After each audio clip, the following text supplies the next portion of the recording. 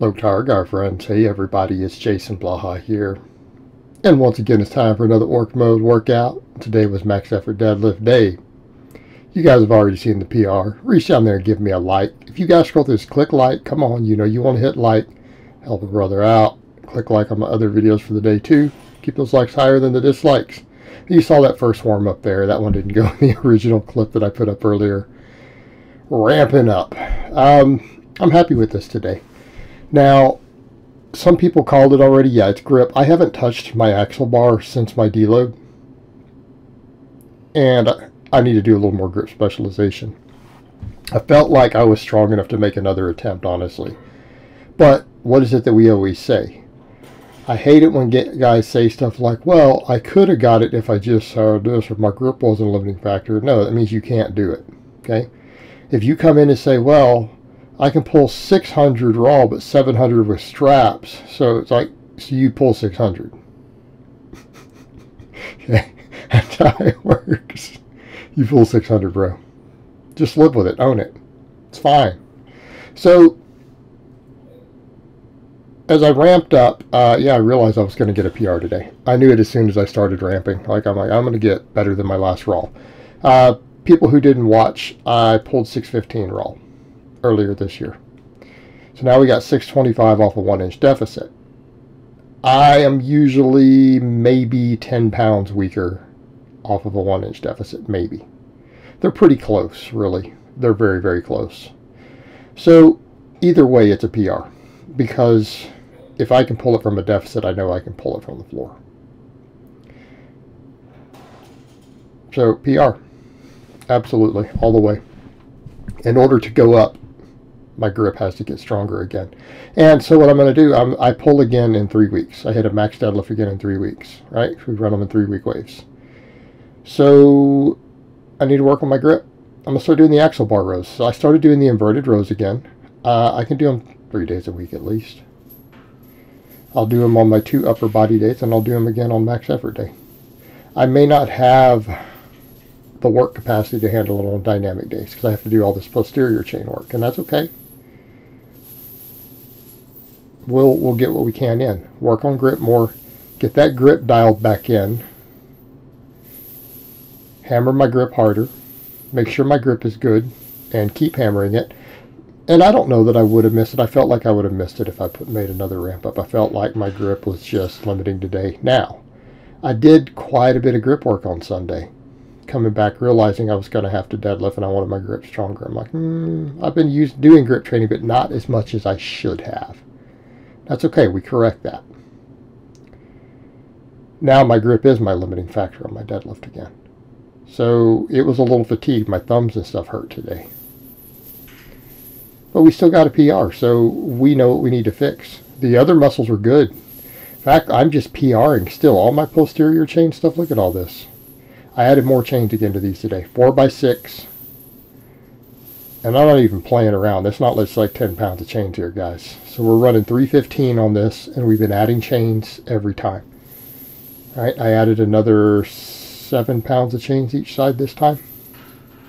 Versus last time where we just keep adding chains, adding chains, adding chains. All right? And this is how we take a lift like this and we help keep from straining our back. People say, oh my God, you can't do this heavy all the time. Yeah, you can. I use slings to do it sling supported, so we come to that dead stop. And I'll use accommodating resistance. And I'll work with 315 until I put a ton of chains on here. And I'll max on it every 3 weeks.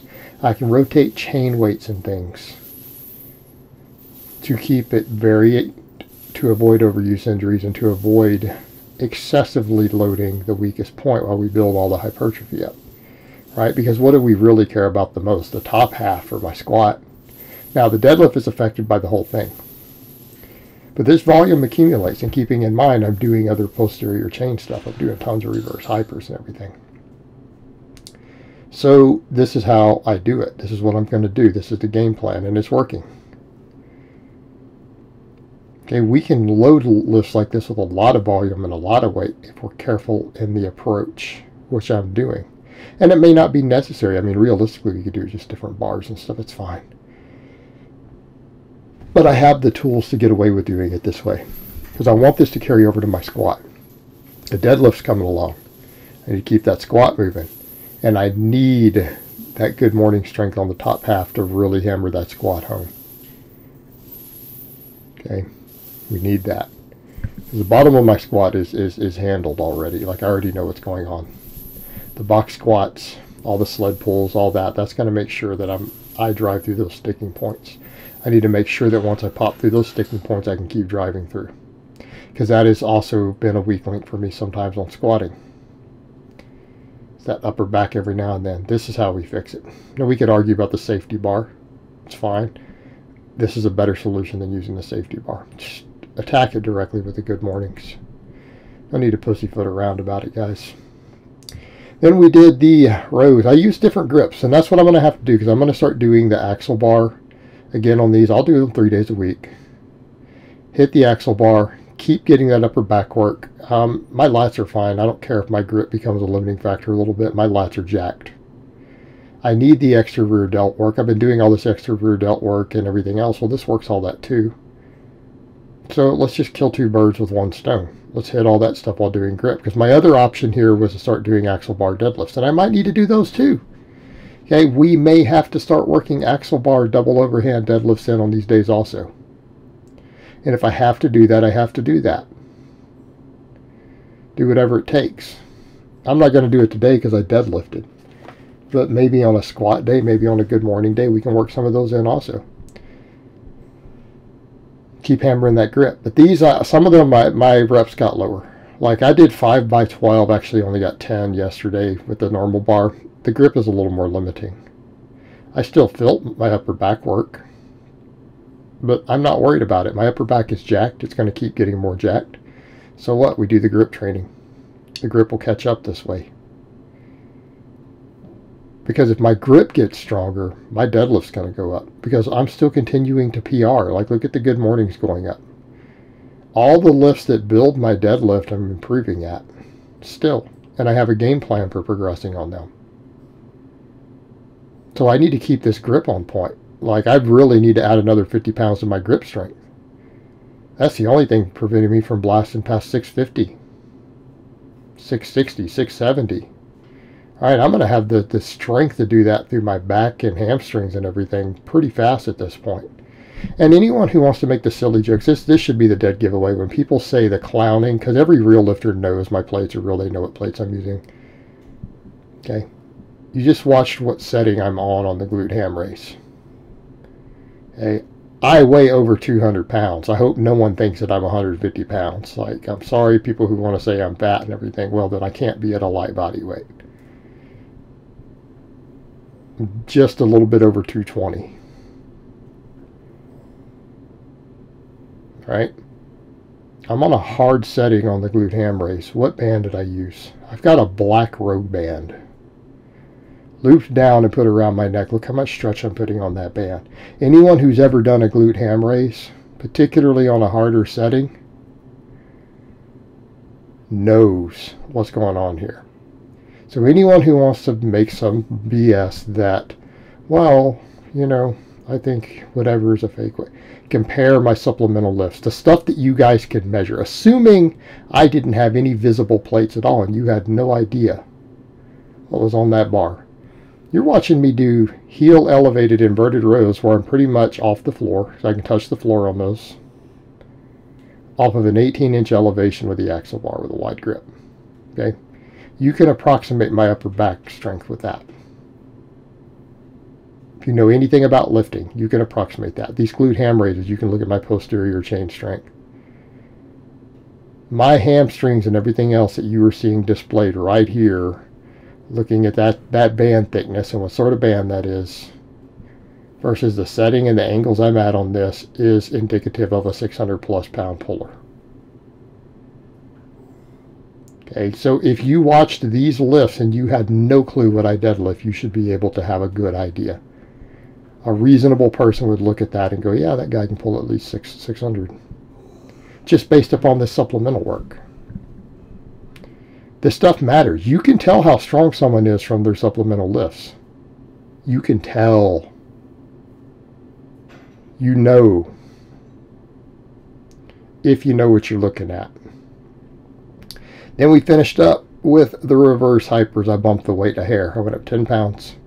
Want to keep on track with what I think my squat maxes are approaching right now, because I haven't tested a true max, but I have my other work and I have a real good idea of where I think my squat is.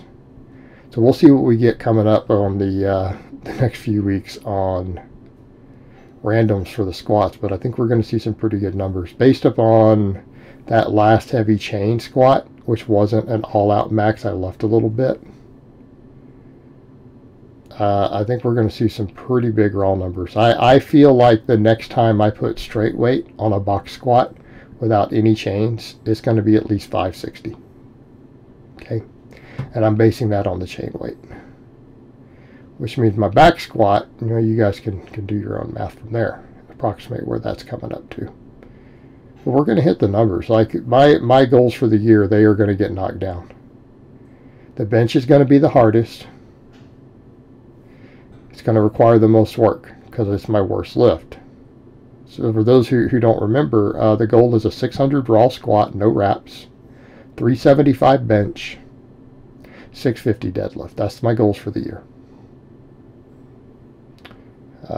Those are going to be reachable. I think they're very, very reachable at this point. Again, the bench is going to be the most work. And I feel like the squat and the deadlift are the closest in terms of percentages. But that bench is going to end up being a closed grip. That's going to be a closed grip bench. It's not going to be a wide. I'm just going to be able to do close easier and progress on it easier. But great workout. Happy with everything. Addressing weak points. Getting stronger on the supplemental work. Good PR.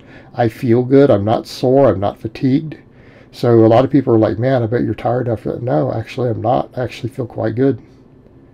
Feel pretty good. This workout was solid, but it didn't destroy me. And that's the difference. It didn't crush me.